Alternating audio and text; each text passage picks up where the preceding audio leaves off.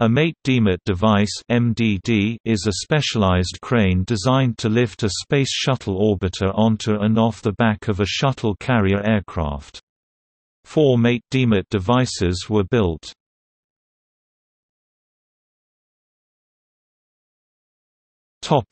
Armstrong Flight Research Center (MDD).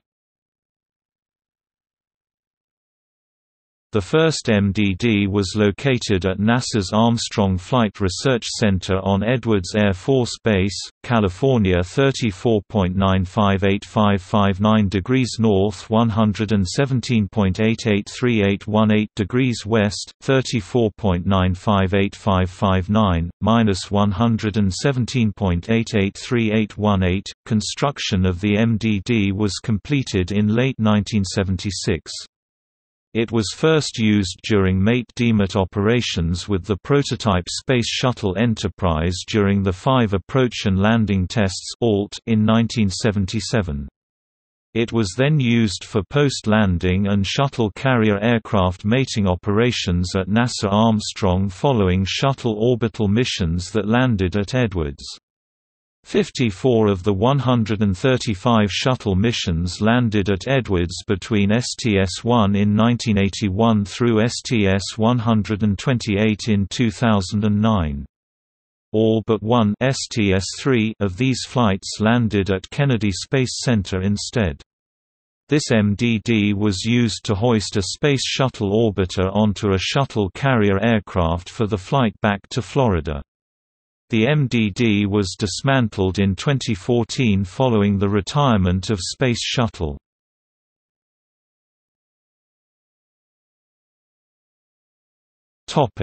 Kennedy Space Center MDD. The second MDD was located at the Kennedy Space Center in Florida 28.600666 degrees north 80.679262 degrees west, 28.600666, -80.679262. Its primary use was unloading the orbiter after its cross-country flight from Edwards.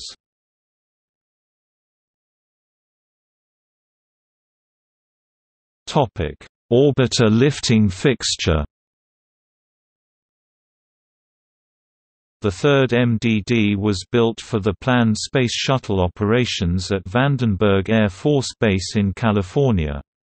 Upon cancellation of Vandenberg's shuttle program, the orbiter lifting fixture (OLF) was disassembled and moved to USAF Plant 42 in Palmdale, California, where it was used during periodic orbiter refurbishments. This structure was demolished in 2008.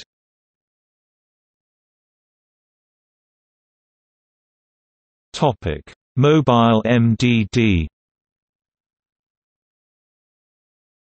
On the rare occasions when an orbiter needed to be loaded or unloaded at a location where no MDD was available, a pair of cranes was used instead. Prior to its use in 2012 to exchange Discovery and Enterprise, the mobile MDD had been stored for over 20 years.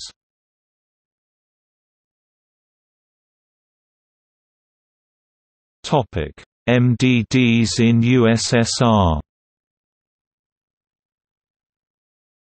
For the Energia-Buran program there were built similar structures in USSR, named PKU-50, PU-100 and PUA-100. For the time of the Buran first flight they were operated at LII, Baikonur Jubilee Airfield and Bezymyanka Airport.